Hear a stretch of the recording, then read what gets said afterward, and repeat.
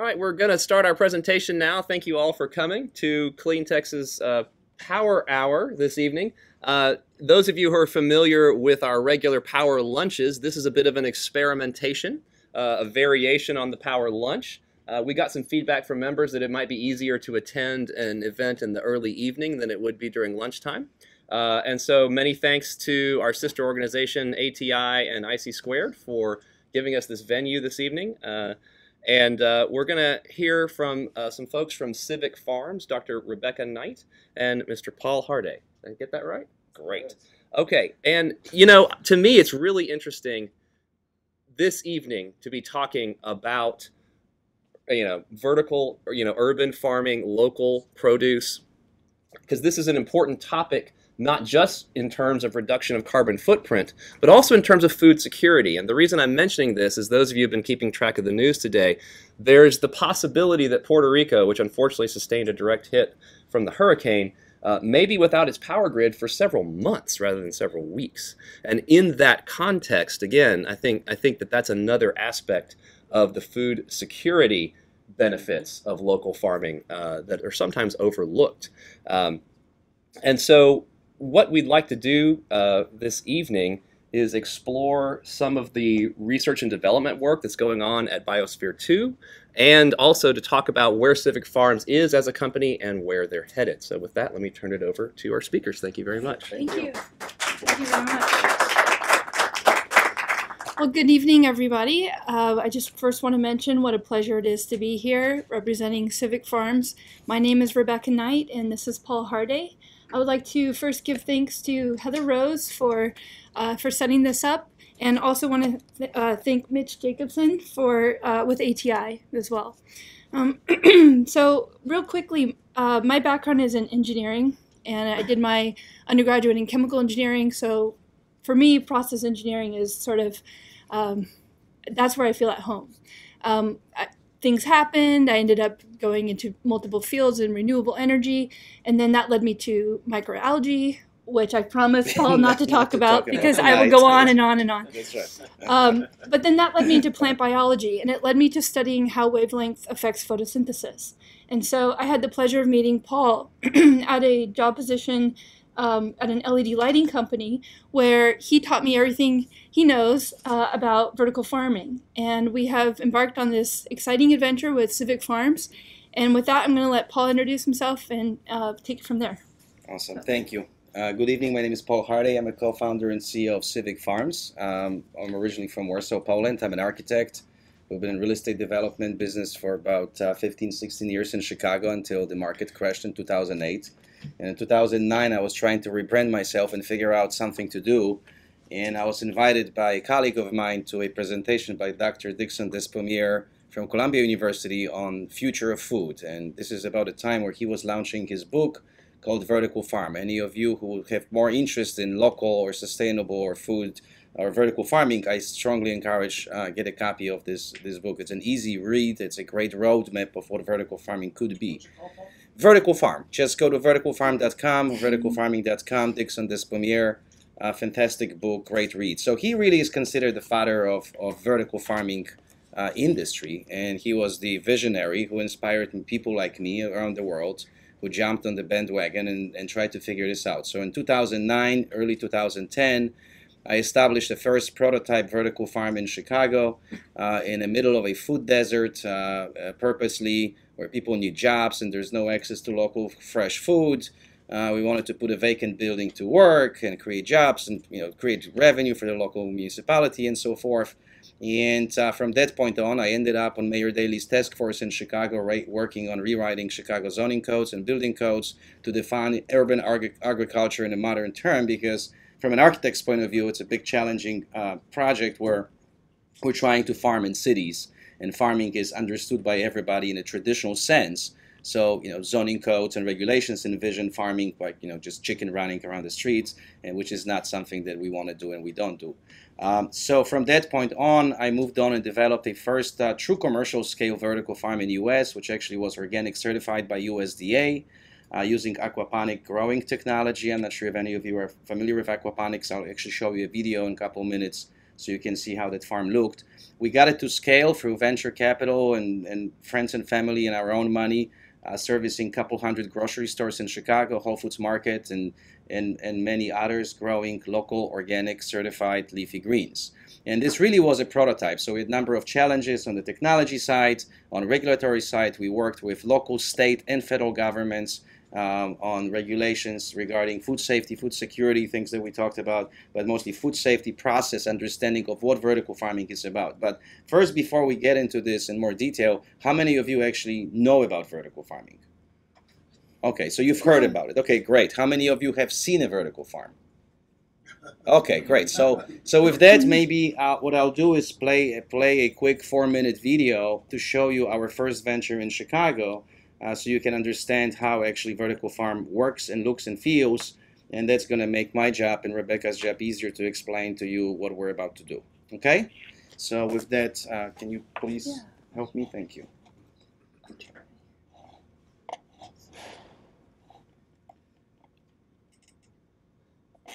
Great. And let's see if we can get sound. I hope we have sound. There is no sound. I don't think so. No, Yeah. it's not playing from there. Let's see if we can do it from here. It's like Al Jazeera.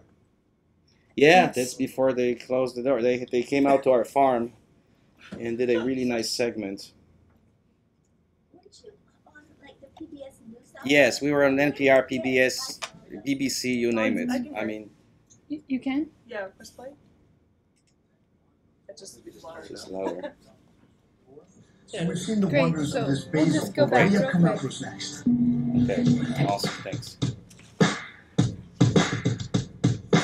Hey guys, welcome back to Techno. I'm Phil Torres with Marita Davison and Dr. Crystal Dilworth. So we've seen the wonders of this basil, but what do you have coming up for us next? Well, next I get to take a look at how basil plants and tilapia fish are living in harmony and doing it all indoors.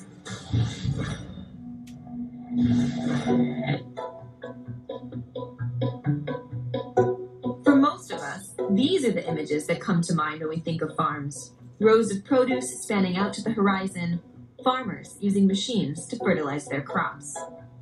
But at this warehouse farm outside of Chicago, the rows go up, and fish do the work of fertilizing the produce. 1, 2, 3, go. They're hungry. That means they're healthy. Paul Hardej is the co-founder of Farmed Here. Imagine a pond with fish swimming in water and plants living around it. It's exactly what we're trying to replicate indoors. And it's a symbiotic relationship between fish and plants, and that's how we grow our crops. These fish are part of an aquaponic growing system. The water from these tanks, complete with fish waste, flows through a system of filters. There, natural bacteria will break the waste down into nitrates before the water is cycled to the plants. Nitrates are the most available plant foods on the planet. So the nutrient-rich water from the fish tanks is moved onto the area of our grow systems where the plants live. The plants take the nutrients, they actually filter the water, and the water recirculates back in the fish. This aquaponic system helped Farm Here become the only commercial indoor farm to be certified organic by the USDA. Do you need to add any other supplements, or do the fish provide all of the nutrients? Depends on type of crops that we grow. Our focus at this point is leafy greens. We grow basil, arugula, kale, variety of salad mixes, but we also had very successful trials with tomatoes, strawberries, and more heavy feeding plants. So at times you need to supplement. It's more like taking vitamins that both of us could take. It's kind of the same process. Produce harvested in this 90,000 square foot warehouse is destined for the shelves of more than 80 grocery stores in the Chicago area. So here you see we're using fluorescent lighting. That's how we started about 4 years ago. For the transition of switching our lighting technology to LEDs. Farmed Here recently partnered with lighting manufacturer Illumitex to make the switch to LED grow lights. Hardej hopes LEDs will help the company expand its crops beyond leafy greens. They have developed a very good LED solution for the more demanding crops like strawberries and peppers and tomatoes. We strongly believe that this could be done very soon. Right now, the fish are here merely to help you with the growth of the plant crops, but are you going to start farming the fish too? Yes, we will. Eventually, we're going to start farming the fish and selling fish. Actually, we already had some success selling fish to local restaurants. And as our scale grows and we have more fish to sell, we hope to sell to supermarkets as well.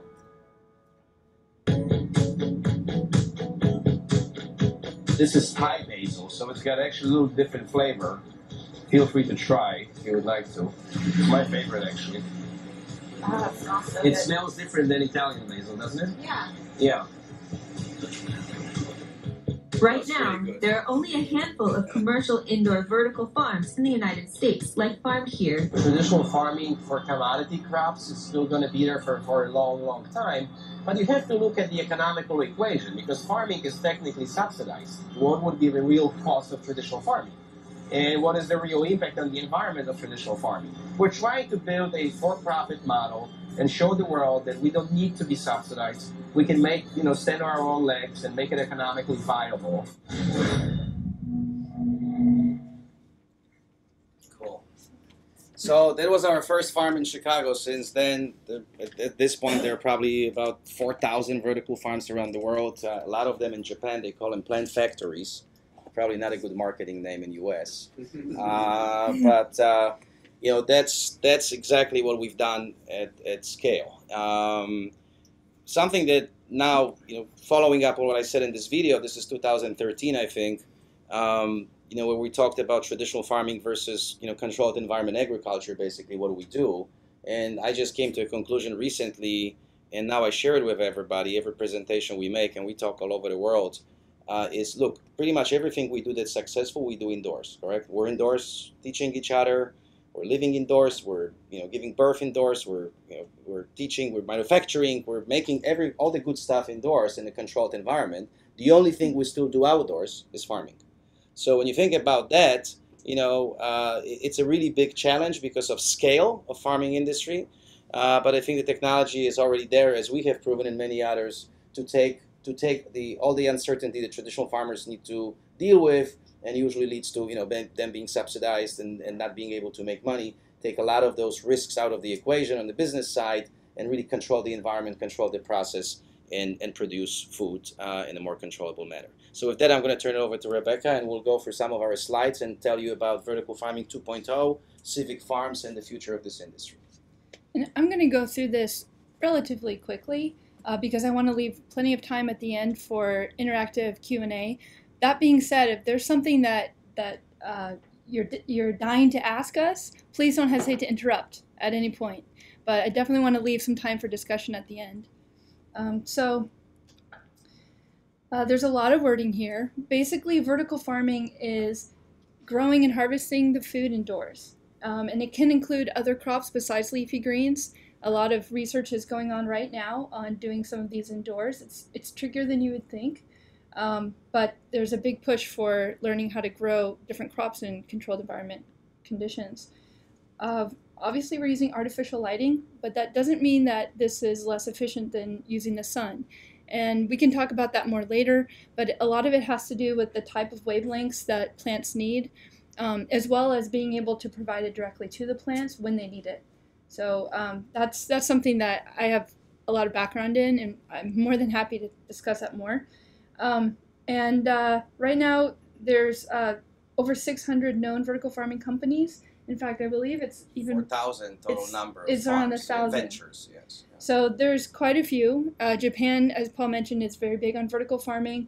They use a lot of automation, robotics, and typically do a clean room style. And in fact, the picture at the very top right of this slide is from a vertical farm in Japan that was running on conveyor belts. So principals have many different size applications and markets, and oftentimes it's to meet customer demand for locally grown food. That's a really big deal. And in a city like Austin, where we have a lot of local growers and we have a lot of people that are concerned about miles on food, it's a great product to have locally where people are consuming it. And also to repair damaged ecosystems and produce food sustainably. So, as you know, in 20 years, at least over 80% of us are going to live in cities. So we have this continual move to the cities. Farms use over 70% of the available fresh water on the planet. Agricultural runoff is a major issue that affects estuaries as well as bays and harbors with eutrophication and dead zones. So it's a major issue. And 80% of the arable landmass is already being used. So the future of agriculture as we see it is growing soilless. And it's not just us. You'll notice there are a lot of centers around the world that are growing in size, that are doing this kind of research and building systems for soilless agriculture. For example, you'll see on the right-hand side the controlled environment agriculture education, which is going on with Dr. Jean Giacomelli. That's at the Center for, or it's Controlled Environment Agricultural Center at University of Arizona. And we actually happen to be partnering with them, with Civic Farms, and I'll let Paul talk about that in a little bit. But there's a lot of controlled environment agriculture going on already. So really what we're saying is we need to apply these indoor technologies and we need to put it into a form that's sustainable and vertical farming. So top advantages of the vertical farm is consistent year-round crop production.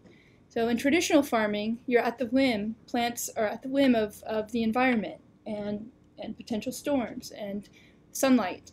And so by bringing that indoors, you have the controllability of the process. You're able to control the operations of the production. Freshness. You're not shipping food very far, so you have very fresh food. It can yield 30 to 100 times what a traditional farm can produce, and that's not including layering. So you can. And it's not including shrinkage too, because big That's part true. of food loss. I mean, we're on produce side, the average actually 60% of leafy greens don't get to a consumer. When you say 30 to 50% more, do you mean per meter? Or Yes. Per square foot, per square foot basis, depends on the crop. Vertical farms, and as we have proven, and others, we can produce 30 to 100 times more per square foot. So, give you an idea, USDA 2008, you can in Salinas Valley, perfect soil conditions, you can grow 0.98 pounds of basil per square foot, and in a vertical farm like this, you can grow about 20 to 30 pounds of basil per square foot on an annual basis. So, did you say 60% of leafy greens? Yeah, 60% of Yes. leafy greens that are harvested off the field actually don't end up in your refrigerator.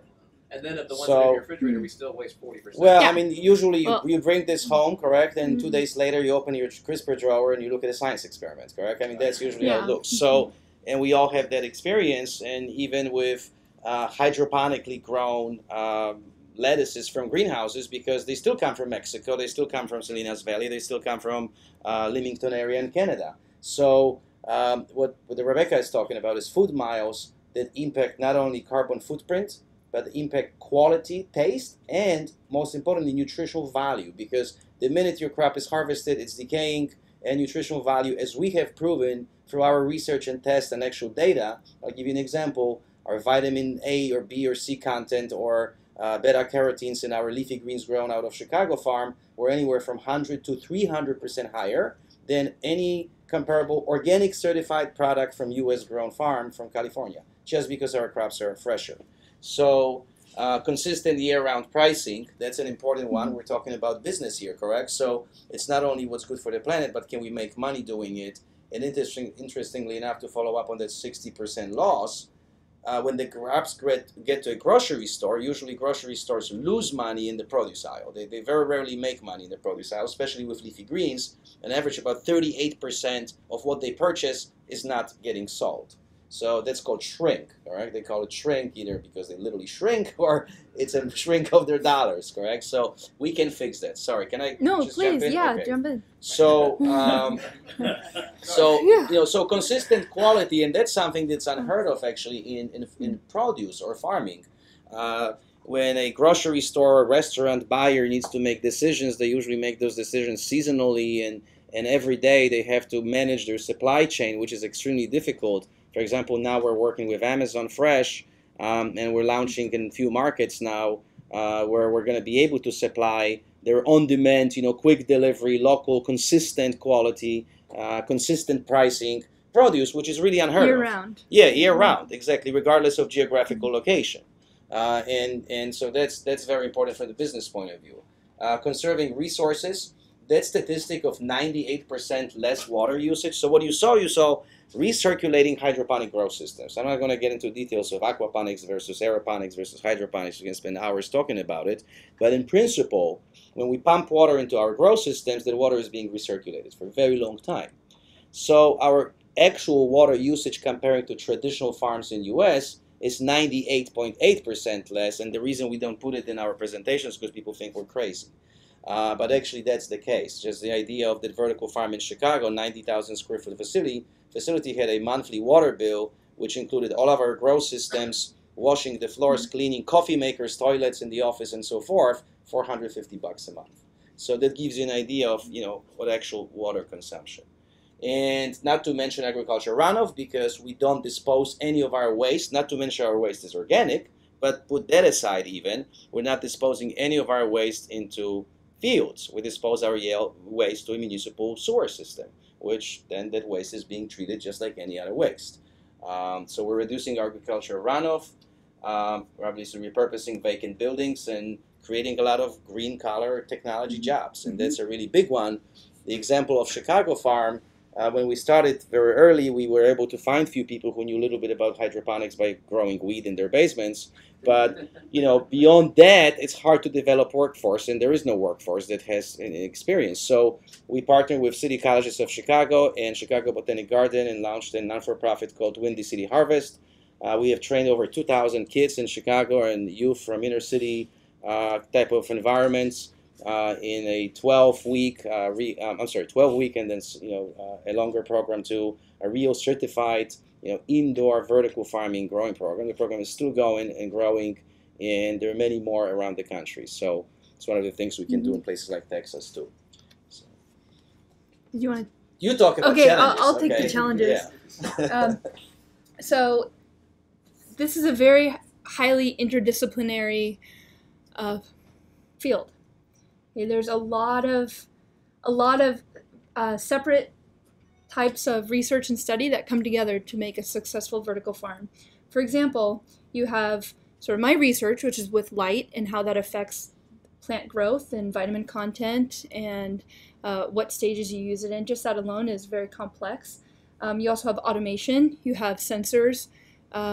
You have construction, food safety, worker safety, and so forth. There's a lot involved, regulations, and I love hearing Paul tell a story about Farmed Here, which I've heard so many times, but every single time it's amazing. But I think a lot of it, besides Paul being awesome and a great entrepreneur, has to do with his architectural background and being able to talk with city council and being able to get into the city that way. So having all of these different skill sets come together in just the right way is what makes vertical farming successful. So it's very hard, and we've seen a lot of companies struggle. They may be very good at operations, but they're not so good at marketing. They can't seem to get packaging right. Or they may be good in technology, but they're very bad at operations, correct? Right. So, and we also seen a lot of vertical farms around the world focus on a single technology. And that's really what Civic Farms sets us apart from everybody else now, because we have learned our own lessons too when we focused on one technology solutions and we figured out, okay, that we're going to build our business around that. And it was a complete mistake, because when it comes to food, there's so many varieties of crops and so many different sales channels and markets that you need to deal with and localities and so forth. You have to build it the other way around. So we have to figure out what people want to eat, how much they're willing to pay for it, and then find a technology that allows us to grow it indoors and make a profit on top of it, correct? So Civic Farms is technologically agnostic, which means we have our own inventions and our own patents and a portfolio of technologies, but we also embrace other ideas from other people and work with other vertical farms around the world. And that's because we recognize that there are a lot of components and it's constantly changing. There's a lot of innovation going on in all of these separate components. And so this is just a fun graphic that we put together that shows you an idea of all the different areas of research and understanding that come together in vertical farming.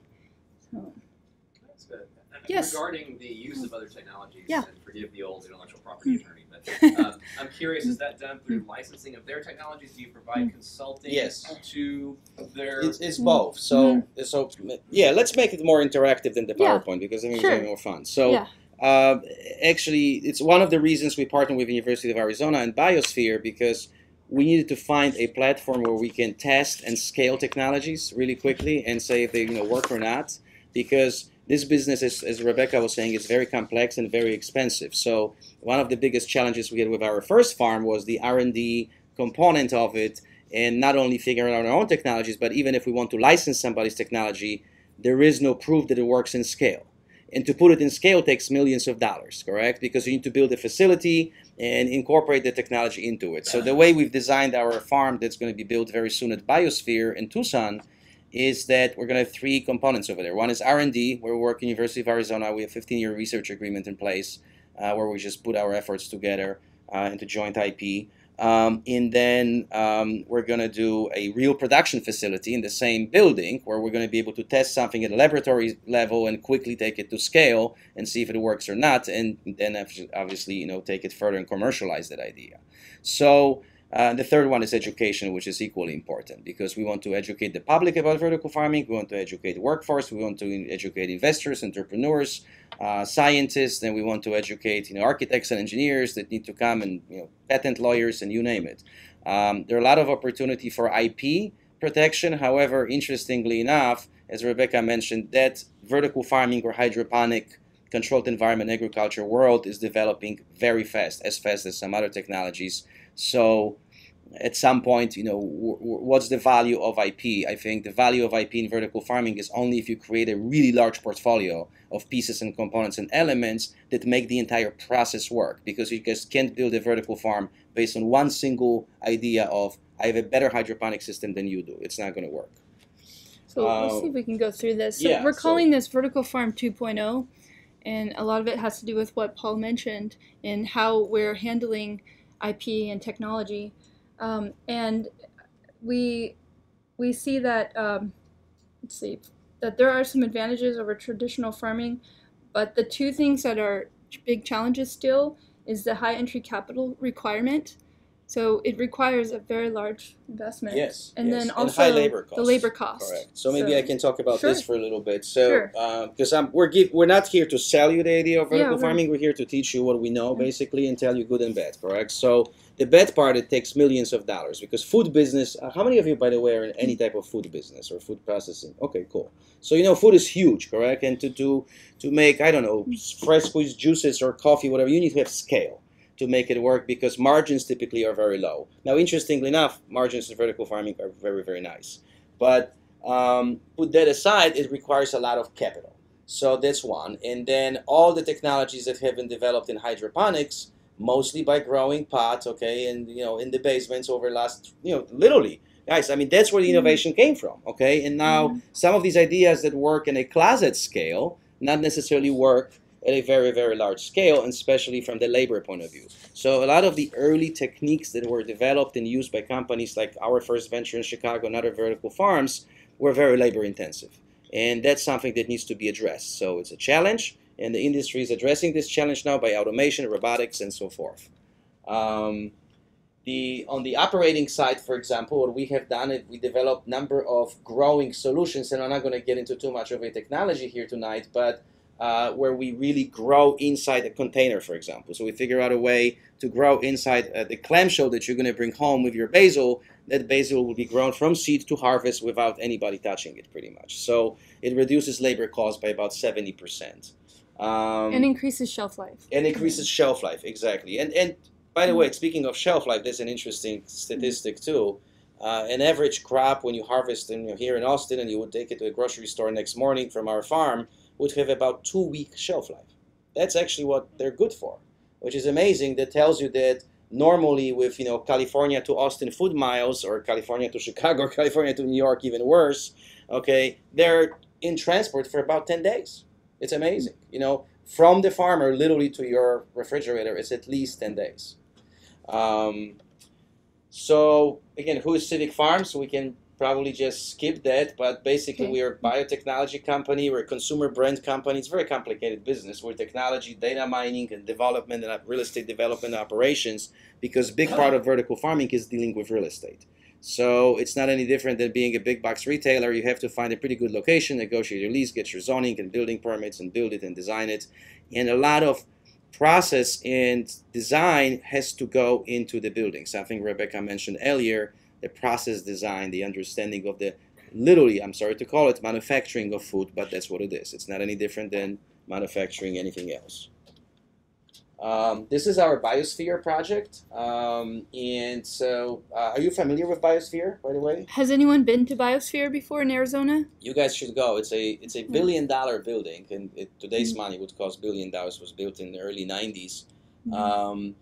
And it has number of controlled environment spaces inside that replicate different climates around the world, and allows world-leading scientists to work on climate research, water, energy, and so forth. So this is our future farm at Biosphere with University of Arizona in one of the long buildings. So as I said earlier, we'll have 3 modules: production, research, and education.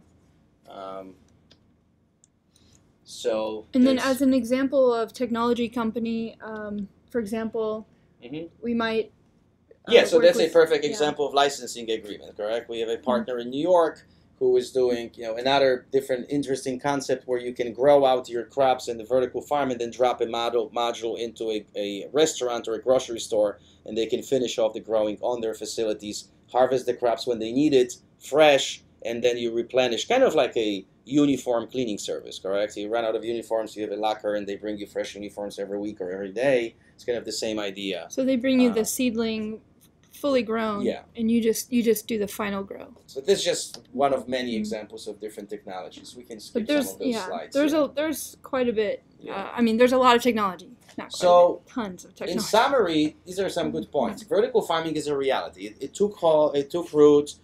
Actually, we have an industry, we have an association, we have members all over the world, we have universities that are calling for presentations like this, we have investors that now every VC you go to now have heard about vertical farming, and private equity is interested in vertical farming, and food companies are, and actually farm credit, and governments are interested. So it's here to stay. It's not going anywhere. It's not a crazy idea. It's a real industry. The companies that are interested in setting vertical farms usually are food companies, distributors, retailers, because they have a problem that they need to solve, which customers want to eat better quality food. Customers want to eat local and organic. They want to know where their food comes from and what's in it. And when you're really mixing some crops and you have 5 different leaves from 5 different fields in Mexico and you get them through 5 distributors, it's hard to really quantify that and translate it in a simple message to a consumer on a label when the consumer in the store has 10 seconds to read it before they make a buying decision. How do you explain that? If you say local, people trust that it's local, it's better, it's fresher. When you say organic, at least it means it was verified, correct? It's more sustainable, it's verified, and so that's what we can provide to those companies.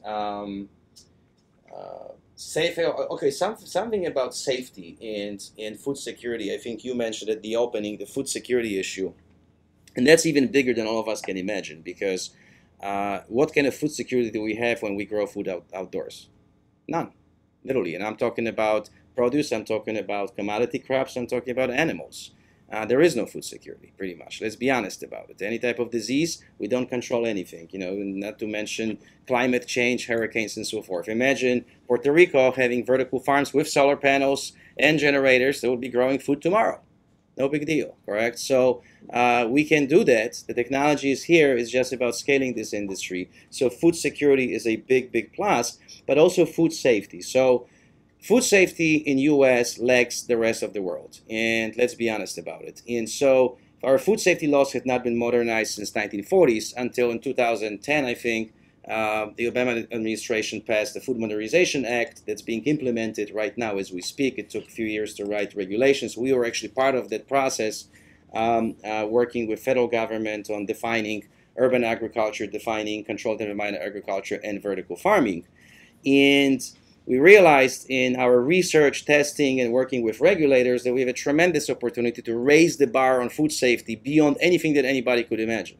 Because now we grow our crops in an enclosed building where air is being filtered and recirculating. Our water comes from a municipal source, And not from some well, and it's monitored daily, every second of the day for our sensors and controls, measures. Everything is controlled and monitored, including workers who are trained, who are properly dressed and have bathrooms that they can use, and on and on and on. So food safety is really a big deal. If any of you are investors that are thinking about investing in farming, you know, that's something you have to consider. You know, what is your food risk? And you probably hear, you know, every few years we have a salmonella or E. coli outbreak and people die. And it's not 100% preventable, but vertical farming can definitely raise the bar much, much higher than even any regulations would anticipate. So Paul, what happened to Farm Here? Is that still So Farm Here, we ran out of money eventually, and we merged a company with a VC fund that invested our last round. They invested in a juicing company as well.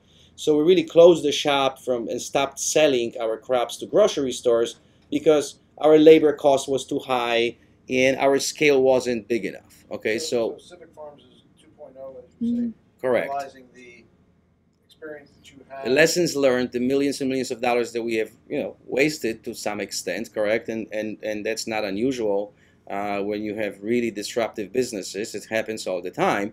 But the good news is Farm Here as a business, as an enterprise, is still alive and it's still kicking every day. Civic Farms is really a first in the world conglomerate of other vertical farms. So we called it Vertical Farming Alliance. What we've been able to do is put together a group of vertical farms, including us, spanning from Los Angeles through Texas, Arizona, Cleveland, Ohio, Toronto, New York, London, and beyond. And we're working together on scaling our industry. And not only scaling, here's a map of our partner farms. And there's one for UK as well. But you know, generally speaking, you know, these are well operated, well designed, and profitable or about to be profitable vertical farms. So for the first time ever, we're achieving a real scale. That's why I mentioned to you, working with Amazon Fresh or Whole Foods Market and others, now we can start servicing in multiple markets. Because one of the biggest challenges, and that's what investors ask us all the time, is how you're going to scale that business, correct? Because it requires a lot of capital, it requires a lot of resources and know-how, and there's nobody else that have proven that it actually is scalable. And sometimes you get a silly question like, how can you scale your product? Well, people eat basil every day, correct? In New York or LA, like what's different? Do you have a farm here in Texas? No, not yet. You don't? Not yet. We will build one in Austin very soon. And that's what the $3.5 million Correct. you want to raise Yes. is? Yes. Okay, so when you say Civic Farms is an alliance, basically it's an information technology sharing. No, it's beyond that. So you can compare it to how Tyson Chicken was founded or whatever. You know, it's more of a co-op enterprise that's really going into a merger eventually. So it's a roll-up of all these farms, and it just takes few steps. The first step was forming real alliance. Okay, let's share technologies, let's share resources, let's reduce our SG&A because now we can buy together, we can hire food safety consultants together, on and on and on. And so that's done. The next step is roll all of them up under one umbrella. So that umbrella is Civic Farms with what we call global local brand. When you say roll up, that means you own them. Correct. Correct. That's what we're trying to do now. That's what you're trying to We need money to do that, correct? Because we need to shore up, fund some of those farms, but we have an agreement in place with all those farms that that's what we want to do. So the farms have been extremely eager to be part of this. Correct. And it's because of the multidisciplinary nature. They have strong skills in certain areas, but they really need help in other areas. Yeah. So, and we have learned early on, speaking about technology and patents and IP, that actually we need to share our knowledge because it's to everybody's benefit. And none of those individual vertical farms have achieved the scale to have a full capability of developing their own IP and their own portfolio of technologies. They're just not there. So collectively, we have a number of different technology solutions. For example, we have a fantastic aeroponic prototype running in LA with vertical greens. It's fully automated, robotics, and really low cost and operating. great model now that could be licensed and will be licensed to all of our members, correct? So if you want to license our technology, first you need to become a member, literally. So it's kind of a membership-driven organization at this point. I hope that answers your question. You were talking a little bit ago about the advantage of the city water or the city-treated water as opposed to groundwater, and I'm wondering why you prefer that to collected rainwater. Is it just a scale issue? No, it's a food safety issue because you don't control field water or rainwater unless it's filtered, correct? And now and it doesn't have to be filtered. It has to. It could be treated. It doesn't have to be. But the main question is you have to first find out if it needs to be treated. To find out if it needs to be treated, you need to collect samples in the field. You need to test them, and it takes time and resources. And typically, farmers do not test water. Now, the Food Modernization Act that was passed in 2010 now will require farmers in the U.S. for the first time to test their groundwater or their rainwater. Whatever they're using, they need to test it from time to time. When I get water from Austin Municipal Water District, I can look up their certificates and their testing records, and it's pretty good. Okay, and it's safe and it meets all the regulations. So from that safe point of view, we're much more certain that we have safe water than collecting or using some kind of unknown source water into our fields. Now, I'm asking you because when we think of watering our trees here, for example, we know that rainwater is actually healthier for the trees than city water. Absolutely. So that's why I'm thinking, why is city water better for your plants than the rainwater that you might? Correct. No, you're absolutely correct. The water needs to have proper softness and so forth, and we do treat water in our hydroponic system. It needs to be chlorine and chlorine is taking out, chloramines are taking out. Absolutely, it is being filtered. Yes, there's UV filtration. There's multi steps of. We even take municipal water and make it better, basically. But at least we know it doesn't have salmonella or E. coli in it. You know, that's okay. And to know how to treat it, it's being monitored in real time. So it's going to. You will always know what the water consists of. You mentioned shifting to LED lights, and obviously these operations require some energy. Can you talk a little bit more about what you're doing to reduce energy consumption? Sure. Make it renewable. All those things. Go ahead. Well, so great question. LED lights have the advantage of being able to use specific wavelengths, and so with that alone, you can cut out the wavelengths that plants don't, that are not very photosynthetically active. And so what you're able to do then is you're able to really optimize photosynthesis when it's needed. And what folks have figured out through researching controlled environment agriculture is they've figured out exactly how much light plants need in a day. And so you know, for instance, how the intensity of light that they're willing to take, and then you also know how much light they need over that day. And so you can constantly calculate exactly not too much light, so you're not wasting light, and also not too little so that you're compromising productivity. And translating this into business and energy, for example, our first farm, we had our fluorescent lighting 24/7. We didn't know. We thought, okay, if we can have it 24/7, maybe we can grow twice as much as you can do outdoors. Correct. Of course, it didn't work that way. But what Rebecca's saying, and if I may interject, go ahead. thank you, is really, you know, now you take that, you know, energy that you buy from your energy source and you translate this into a specific color of light that the plant actually wants, and that particular basil or kale likes a little bit different light because one is a cold weather crop, one is a tropical crop, and so forth. So you're not buying and wasting energy and, you know, burning it for light bulbs. That just doesn't make sense. Now, most importantly, technology is getting better. Maybe that's something you can talk about, correct? The efficiency and efficacy of these lighting fixtures is constantly improving. Right. So in addition to studying photobiology and understanding the wavelengths and how much light certain plants need, they are becoming more efficient, and the componentry is becoming more stable, stronger. So when LEDs first came out, they got a bad rap because they didn't last very long, or they burned out, or they had issues with the componentry. Maybe the heat sinks weren't set up correctly. But a lot of that has been solved, and then there is still some more room for efficiency, not just with the LED chips themselves, but with the drivers and other things like that. So it's exciting because there's many facets of energy efficiency improvement, both with the plant science side, but also with the LED technology and innovation side. So if one would do, I just want to follow up on one thing, because I know where you're getting into, and we get that question pretty often. If one would give me $1 million, I could probably hire some experts and do an actual carbon footprint study that would translate everything we do and compare to traditional agriculture, including the actual vitamins that get into your stomach, correct? Because that's ultimately what we have to look at. It's not only flavor, but the quality and nutritional value of the crops that we produce and how much energy does it take to do them. And my gut, at this point, I can tell you, tells me that we are pretty close to be neutral. If you consider food miles, number one, an average USDA data again, head of lettuce travels in U.S. on average 1,200 miles from the farm to consumer. So think about that carbon footprint from trucks and equipment and farms and agricultural runoff and all these things that we would need to come into our equation. What Rebecca was saying is very important, and that energy efficiency and understanding of light and understanding on how to grow and control the environment is getting better and better, and we know more and we know more. So traditional farmers have an uphill battle with climate change, with regulations, with lack of water, with soil erosion and many million other problems that they have. In our case, it's the opposite. Vertical farms 5 years from now are going to be more efficient, and 20 years from now are going to be even more efficient.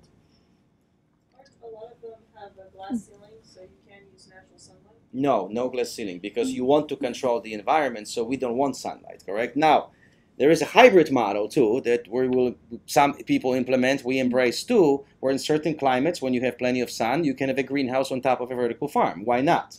Take advantage of the heat generated by lighting in the vertical farm. You can pump that heat into the greenhouse above, and it's free heat basically, and so forth. And just in cities, we have plenty of CO2 outside, correct? We pump air through filtration, we bring that CO2, plants use it, and we exhaust pure oxygen. So it's pretty cool. And all of that is very easy to do, actually. That's a really good question, because people often think, well, light is free, so why don't we just do greenhouses? And there are a lot of greenhouses out there. But once you introduce a glass or film ceiling to your infrastructure, you also introduce increased disease, as you mentioned. Temperature changes, correct? I mean, with sun, the room would get warmer, so now we have to cool it more. So you lose a lot of the benefits of controlled environment agriculture by introducing sunlight, and for the amount of light that you can introduce, it's usually not worth it. So it's a good question. Right. Go ahead. So there's a lot of questions that I have. I'm gonna go simple. Do plants sleep? Yes. Yeah. Actually, yes, they do have circadian rhythm. That's right. They do sleep, and actually, for our research, we found that we can extend shelf life of plants by properly putting them to sleep. It's really interesting. So we can make them last longer in your refrigerator. So that's why you don't turn on the light. Correct. So the first approach to growing indoors, and again with wheat growers, was as much light and nutrients and everything I can, so I'm going to have a bigger bud and so forth. Now, that's not necessarily true with all other crops. So, especially with edibles like, leafy greens, what the philosophy now of vertical farming is truly to replicate what Mother Nature does outdoors in a perfect way. Sometimes when the farmer gets lucky and they have a perfect season, let's figure out what that season is and let's replicate it indoors. That's the main drive right now. Go ahead, sir. So I got two questions. One, tilapia doesn't have a great reputation as a food. Correct. So have you thought about different fish to use in this environment? Absolutely, yes. And then second, from a financial perspective, what sort of returns do you get over how long? I mean, you talk about high capital costs, talk about high labor costs, high OpEx costs. That means you got to sell a premium product. But I mean, I'm an investor. Not a premium product. No. So how do I get my return if you got all those high costs? No. What I was talking about is what the challenges to vertical farming, correct? And those challenges are being addressed. We've been addressing them since 2010, effectively as an industry. It's a very young industry. Now today, number of our farms are profitable already, and our gross margins are anywhere from 40 to 60% on cost of goods sold, and so very, very healthy margins. That depends, of course, on the scale. So the models that we have developed show a minimum scale. Now, a lot of mistakes done earlier were, not enough scale. That very simple, just like in any business, correct? So some of the vertical farms were 5,000 square foot operations, and they would never work because you can't support all that logistics, regulatory requirements, food safety programs, handling, processing, and all of that. You need to have scale. You also need to have scale to have your human resources, correct, which you need to pay for. So the returns are very, very healthy. And it's cool about this business, as Rebecca said, it's very challenging because it's everything. Well, I say, wow, that's cool because I can make money on everything now, correct? I can have an awesome consumer brand that might be 10x or 20x value 5 years from now. That's great. I'm going to have a nice portfolio of IP that might be valuable to IP companies and investors. And I'm also going to have a nice operating business with 40 to 60% gross margin. It's pretty good. Go ahead. Yeah, I was just curious about the limitations of the kinds of crops that seem to be appropriate for this kind of farming. Because I noticed you haven't mentioned anything about like grains and tree fruits. Yeah, so I mean, the answer is very simple. You can grow anything indoors under artificial light and in a controlled environment. There are still very few crops where you can make money doing it.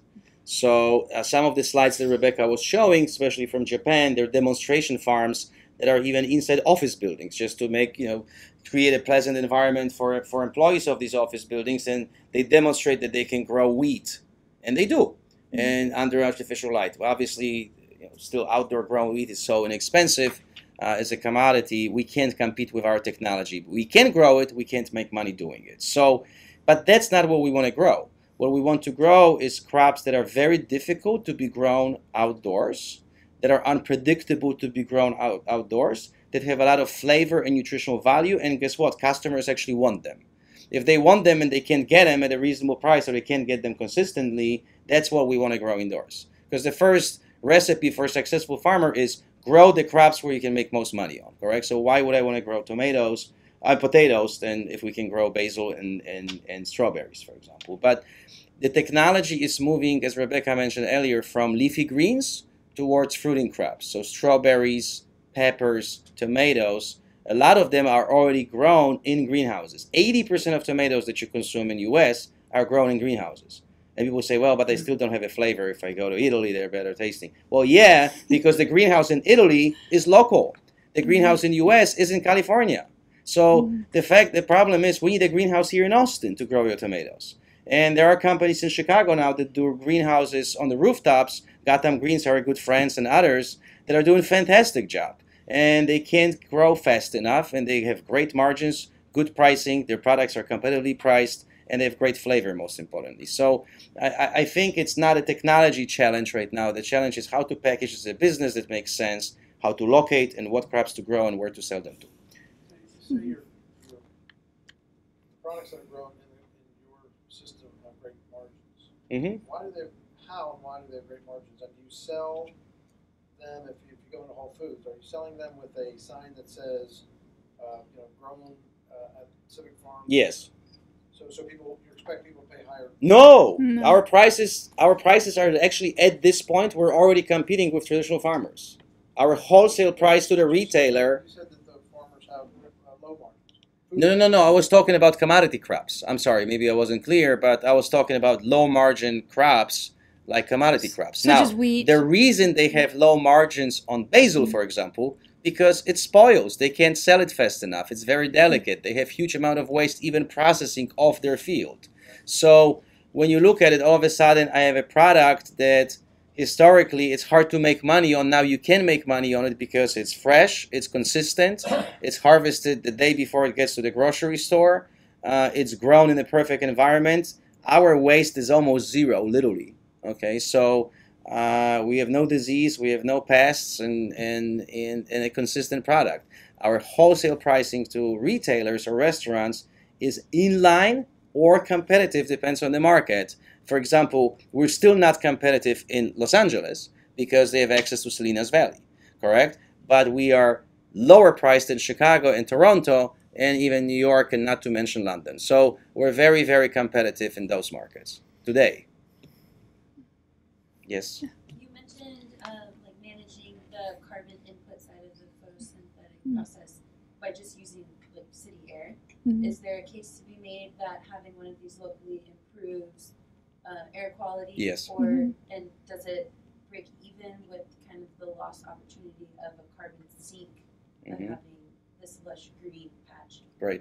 I would strongly refer you to that book that I mentioned at the beginning of the presentation. That's exactly what Dr. Despommier is talking about, all these benefits, not only literally filtering city air, but filtering municipal waste. Gray water and black water. We can't obviously turn black water, which is really, really dirty, into something that's reusable, but easily by processing our water for our plant production systems, we can turn it into drinkable water. No problem whatsoever.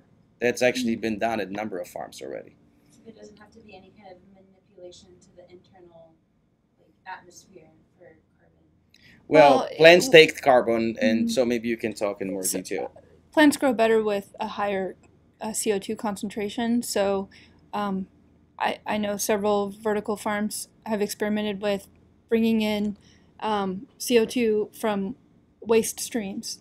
So that's something that they can do. That's done often with algae, microalgae, is utilizing exhaust streams of power plants or coal factories, for example. I'm sorry, not coal factories, but like cement factories. But yeah, that's, I mean, some examples are mushroom plants, you're growing up, and since you're growing up, you're absolutely displacing any footprint that you've taken over for growing, and you're growing more quickly, so you're able to generate biomass. The productivity of biomass over time is faster, and so you're sequestering that much more CO2 in vertical farming versus traditional farming. Yeah. What's that? Yes, we could. Oh yeah, sure. Yeah. So, is this solution modular? Can you make this modular? I mean, you show the tiniest you can make, like for a very fancy house or a restaurant. Yes, there are a number of solutions. So anywhere from a restaurant size through there are a number of companies that successfully have developed container vertical farms that you can drop. I mean, this is not what we do because we do operations at scale.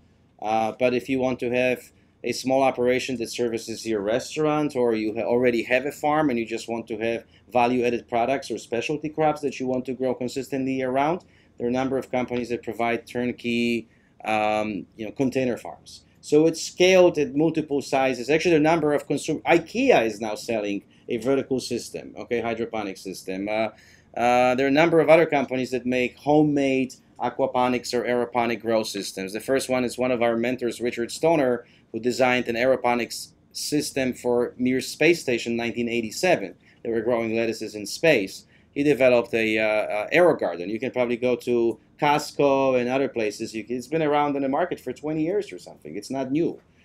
So there are a number of different solutions as far as scale. What we do is commercial industrial scale. Yes, ma'am. Can you describe the ideal buildings if you're out hunting for a building in the Austin area? Sure. What would it look like if it were So any post-industrial building that has a food safety, number one, so that's a concern, and good solid building envelope. What I mean by that is good insulation and not a lot of heat loss, because especially here in Austin with hot summers, correct, we want to make sure the building is well insulated. But the average footprint for our farms now is about 35,000 square feet. Could be larger, depends on the market. City like Austin would house anywhere from 8 to 10 vertical farms easily and would barely make a dent in the size of the market. High bay, high ceiling, open columns, open space, span, big power service for sure, flat roof. That's about it. And we have more detailed specs out. If you're interested, I'll be happy to send it over. Do you know off the top of your head how many kilowatt hours the average size one would use in a year? Sure, we have all that information. Yeah, this 35,000 square foot farm will require about 1,600 amp power service, 3-phase 480. So it's not that big actually. Yeah, that depends. That depends. Number one, some of those questions are proprietary, so I can't give you all the details. But generally speaking, it depends on what crops we grow, correct? So what is our daily light integral, which is, what is our timing of lights, the intensity of lighting, that translates to heat generation by lights, what we need to cool with our cooling systems, what's the intensity of production, correct? So if we're growing, larger heads of lettuce, it might be a different recipe than, smaller microgreens, Baby greens. right? Or baby greens, for example. You know what I'm saying? So that load will change. But if you sign my NDA, I'll be happy to give you some information. A great building type would be like old server buildings, because they have a subfloor, which is fantastic for plumbing and that kind of thing. And actually, they're interesting. Thank you for mentioning this, Rebecca. This is wonderful because a lot of similarities. I have some friends in data server business, and one of our partners, Jen Zimmerman, who's a brilliant mechanical engineer who spent decades designing cooling systems for data centers. And we applied a lot of those solutions into vertical farms because we equally need to control air humidity, temperature, CO2 levels. A lot of the early data centers have failed because of technology challenges, not in proper scale, and most importantly, they didn't know how to package the product and how to sell it. It was kind of similar with vertical farming. In our first venture, it was all those challenges which we talked about was, the scale, how to package and technology applications, and now we're calling this vertical farming 2.0. It's not only us, it's the entire industry. I think we're like, all those mistakes are now in our memories, and we're moving on to the next level. I work for Austin Energy, and as you'll probably know, we sometimes have Texas wind electricity at night that we desperately need customers for. Hey, I'll buy it from you. So, That's How much perfect. I was wondering if you all in your markets tailor your plant schedule to Yes. Easily. Easily. Yeah. Piece of cake. that you can get. Instead of having sunlight in the day, we'll have it at night. The plants are not stupid, but they will not know it's day or night. They don't know. They don't. Yeah, they don't know. they'll not know, and it will be okay. We're not going to tell him, correct? We're going to keep it a secret. Yeah, and definitely. Energy, from the operating point of view, something I can disclose to you guys. Number one expense is still labor, even with some automation. Second is energy. And then everything else, rent and seeds and inputs is far behind, very, very small percentage of operating cost. But energy is a big one, for sure. So we would love to talk to you about that. Mm-hmm. Yes, sir. Do you get, are you eligible for any investment tax credit? Yes, yes. That depends on, state and if it's state or municipal, whatever it is. Successfully at some of our farms, even the one in Chicago, we got, grants, and we got energy grants from energy companies. There are rebate programs for lighting, especially if you retrofit a farm from fluorescent to LEDs. Farm bill or farm credit. There's all kinds of incentives. So, for example, if we would do a farm in Detroit, okay, and we would find a historical Packard or some other, old car manufacturer's historical industrial building, we can apply for historical tax credits and tax increment financing on the real estate side, and probably get some grants from the city or county or federal for all kinds of things. USDA, we work very closely with USDA. They have a fantastic program called REAP, which is energy efficiency and something I forgot now, but it's about really retrofitting farm equipment from inefficient to more efficient, correct? So you can get a grant for breaching that gap on the cost side between, let's say, HPS, HID, or fluorescent lighting comparing to LEDs, and there are a number of other programs. So we actually have a great grant writer here in Austin who works with us. She was with NASA for many years, and she did a lot of their grant writing, and so we have pretty good understanding of the geography of subsidies and grants, and there's a lot there. We wish there would be more, of course. And some cities have been very progressive, and we're hoping that Austin will follow suit. Yeah, one example is Atlanta. Atlanta has a department under the mayor's office called Office of Sustainability, and within that office, they have a person dedicated wholly to urban farming. And so that's the first city in U.S. that actually is a deputy working under the mayor dedicated to urban farming. So when they held a conference called Aglanta, and and they chose 3 companies to come to the mayor's office and do a pitch, and we were one of those companies, and we've since followed up with them. So they're definitely a potential city that we would build in. But I think other cities are starting to follow suit, and it's just wonderful when you go into the mayor's office and you give your pitch, and you have the energy companies, the water companies, and the real estate, and everybody's saying, we want to make this a soft landing. We'll help you here. We'll help you here. We'll help you Yeah, here. Everybody was so supportive, and it was exciting because places like Atlanta have to ship in 99% of their leafy greens. Yeah, can you imagine that? So we've met with the mayor's office, and we had wonderful people from Georgia Department of Ag and their energy companies at the table too. And they gave us a report, and they consume $6.6 billion of lettuces a year just in that region, that market. And 98 or 99% almost is imported from other states. Georgia, with all that sun, come on. Plus, they have urban deserts. They have urban deserts that they're hoping to bring alive, and so there are cities like that. And I would love it, Austin, to follow suit. Absolutely. But, that's great. Office of Sustainability. Great. I think his title is Chief Food Officer. Okay, that's great. Yeah. No, not yet. No. We're pretty new to Austin, so yeah. Oh, that'd be great. Fantastic. That'd be wonderful. Thank you. Yeah. Any other questions? Okay. More or less. You win tonight with more questions. Okay. Oh, that's right. That's right. Yeah, that's right. Go ahead. Roughly, what's the total output worldwide? Do you have any idea? Out of vertical farms? Vertical farms? No. I'll be honest with you. No, there are a number of reports you can buy from $4,000 to $6,000 per report. And seriously, people sell that stuff. I wouldn't trust it because we're such a new industry. Things change almost daily. I'm not exaggerating. And farms fail and farms get born again, or new ones. And so there would be no good market information. However, just in general, I can tell you that a 90,000 square foot farm out of Chicago could service 0.8% of the local supply. So that gives you an idea how big this opportunity is. It's enormous, really. What country's leading research and development? So I think U.S. is number one, correct? And then Japan. And Japan is a little bit behind us. I mean, Japan is bigger in size than vertical farms, again called plant factories, but we are more advanced on technology, no question about it. So there's a company in Austin called Illumitex, which they refer to, LED lighting company, which I guess both of you guys. That's where we've met. Where we met. Yes, correct. Yeah. So I visited that there a couple months ago. They have a fairly new CEO that came from GE Power. Correct. Yeah. So if you go to their website, and they've been around for a long time. They've been in Austin for a long time. If you go to their website, all they show is cannabis. That is a big market for them.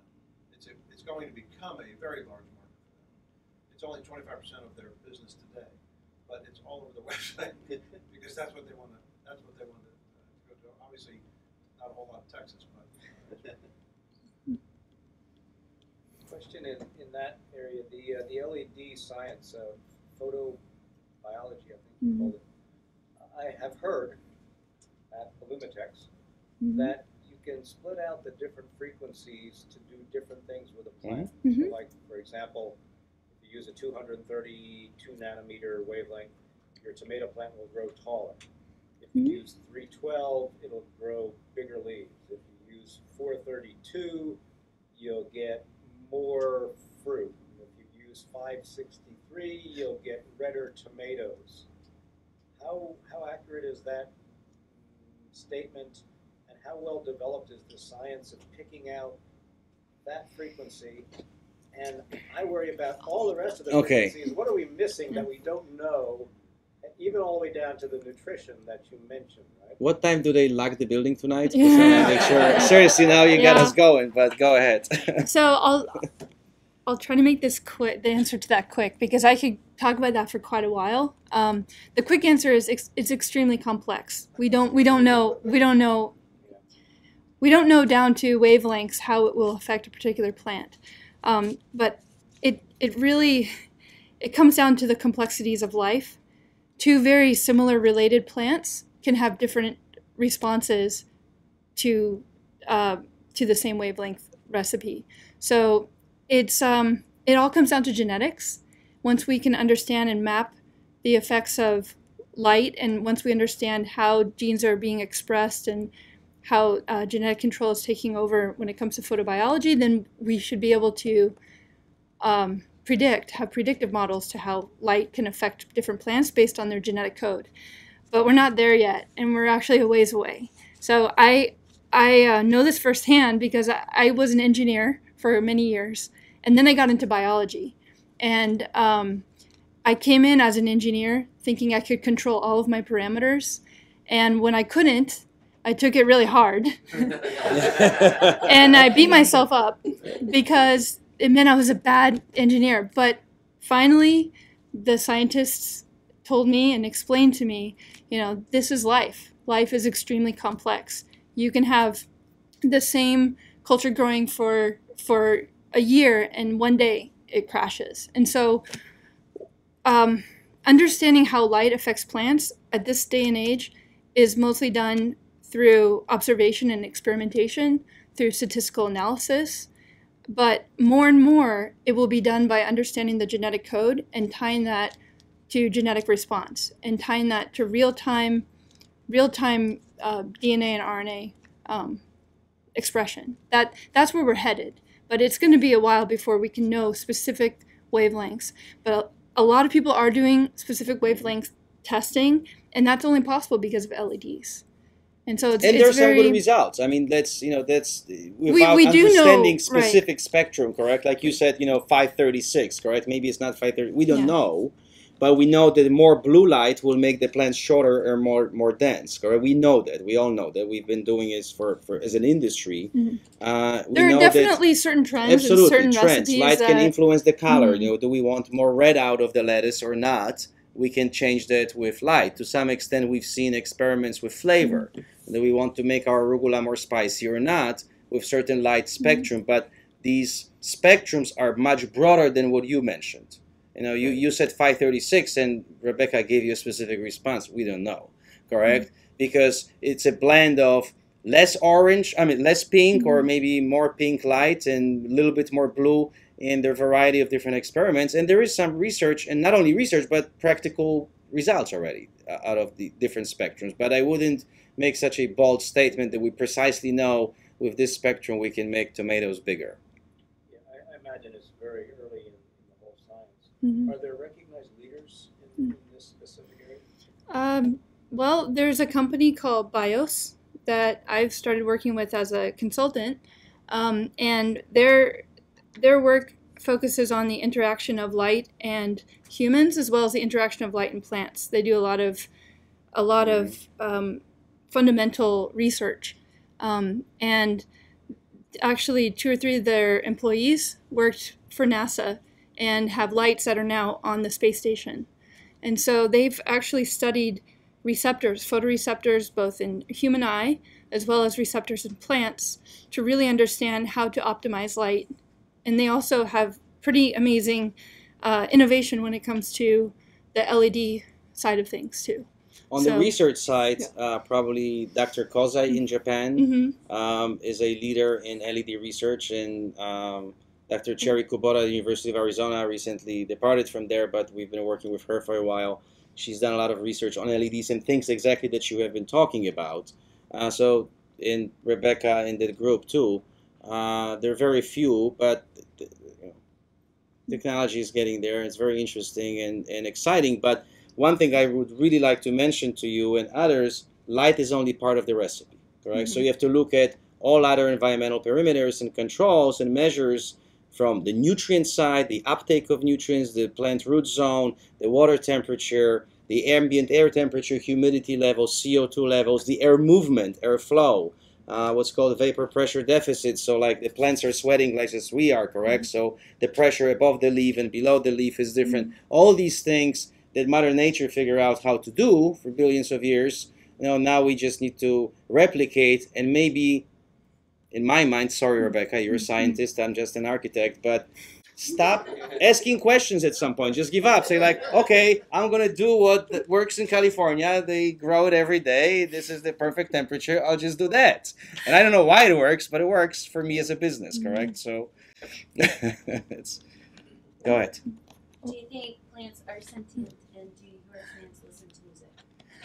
Oh my gosh, I got that question. I'm a on scientist, aquaponics. so. Okay, so can I answer that Oh, quickly? Because sure. as a scientist, I know what you're You going to know say. what I'll say. Yeah, But go ahead. if you would ask one of my master growers in Chicago, his name was Max, fantastic guy, and very passionate about aquaponics, and he was playing all kinds of music to the fish, he would say absolutely. They eat differently, they sleep differently, and so forth. And actually they do. I believe that because I've seen it with my own eyes. Actually, this not only music, they react differently when we would have tours at our farm, and we had over, I would say, 12,000 school kids for our farm. We had a program with City of Chicago as well on educating kids for elementary, high school level on food production and so forth. And when we would see different age of people coming into the farm, it was interesting. Adults, investors coming in for a tour, or high school kids, the fish would react differently. So now I don't know about plants, to be honest with you, but some people say they do. And you know what? There's nothing wrong with good music in a farm, correct? So just play it.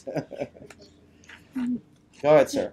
Is there any potential to transfer some of the technologies or some of the IP to improve the efficiency of greenhouse operations? Absolutely. Not afford the vertical farm. Correct. So generally speaking, there are a lot of similarities between greenhouses and what we do.